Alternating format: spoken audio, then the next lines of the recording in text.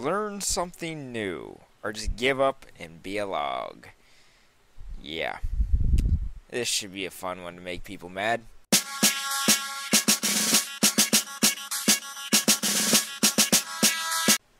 Hello everybody, Dark Zenon here. Time for another commentary run.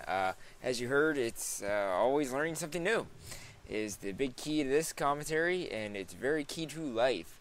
In the background, you see a very sped up game of Capture the Flag on Battlefield 3. I play as the engineer for most of it. I see really not much going on. I'm still working on my assignment tags. Now, with today's multiplayer games, learning is the key to being called either a hacker or a noob on the scoreboard. It takes time to learn your opponent's tactics and what you need to know your way around each map. But as soon as you learn the maps, you know which way the opponent's going to go and how you should fight them. That's the biggest thing, because human players are way different than regular bots that are scripted to do certain orders. I know I love playing against human players more than I do bots. I do like a single player game every once in a while, but there are certain games that just don't hold up to par. There are story games which do. The old Castlevania games were great for story.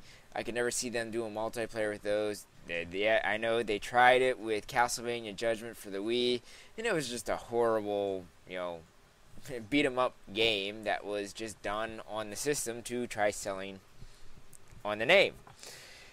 Now, as humans, we are always wanting to learn something new and to show off what we've learned. Thus, the reason I'm on YouTube, because I'm constantly trying to learn video editing and different games and getting the things going where I think I'm having fun and trying something different.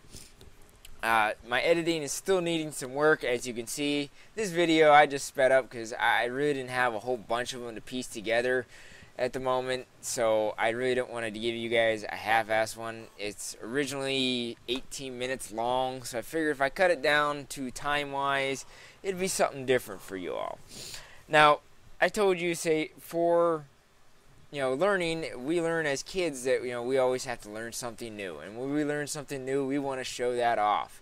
And it's ingrained to us in school, it's ingrained to us with our parents, family, friends, everything else. It is just one of those things where we want to learn, we want to show things off, we want to do something different. And I think with gaming today, it's really become annoying that you originally get into a game nowadays, and they have the freaking hour-long tutorial, constant, hey, do this, hey, do that, hey, do this. Sometimes I just want to go back to the old Mario Brothers style, where you were given a controller and told to go ahead off on and try learning different things. After a while, you learn that, oh, I need to make a jump here, I can jump on that, I can pick this up and do damage this way or that way. Now, nowadays, there's a lot of gamers that think Mario Brothers, the original from 88, 89, is just extremely too hard. There's no definition of what they're supposed to be doing. Well, back when the games first came out, as old as I am, there was an instruction book. You read that little book, you knew you got an idea what to do, you played the game. Nowadays, you're sitting here and you're constantly going through over and over again, just constant, hey, here's how you do this, hey, here's this, hey, here's that. And I'm a little tired of it myself, but I guess that's because I'm an older gamer. I'm pretty much set in my ways. I guess I don't want the hand-holding that I, never got when I was a kid during gaming. So the hand-holding nowadays is sort of something that gets to me. Now, always learning is one of the greatest things in life. You can always learn something new as long as you're willing to try it. Like, here, on YouTube is a wonderful example of how much information is out there to learn something new, to do something new, to just pick up a new hobby. There's so many videos that people are making out there to show you different things, to show you what's available. And it's wonderful. It's a wonderful learning tool. And I know a lot of people that love it, a lot of people that hate it. I, my friend, actually love it. As for the whole, getting used to YouTube, figuring out why I'm not getting views, what gets more views, what's popular, what's not popular, it's just one of those things that you just gotta go with the flow and learn your own style. Once you have your style and the way you want to do things, it adds a whole different feel to things. And that's That's the big thing, is learning how it feels to you and how you want to go about it. Because once you get it going, it'll go really nicely for you. Great things come to those who wait and put time and effort into it all.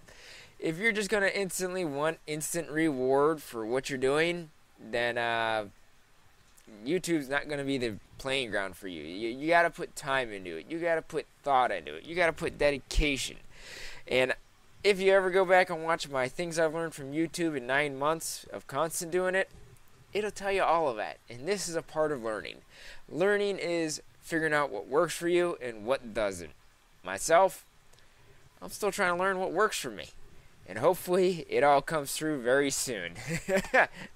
So let me know how you all feel. Let me know how you feel about today's games and how they are with, the constant walk you through a tutorial for a half hour to an hour, or constantly telling you how to do something over and over and over again. Or if you want to go back to the old style, which you read a little pamphlet or read, little instructions as soon as you booted the game and go. All in all, let me know what you all think. I am Dark Zenonite. Thank you and take care.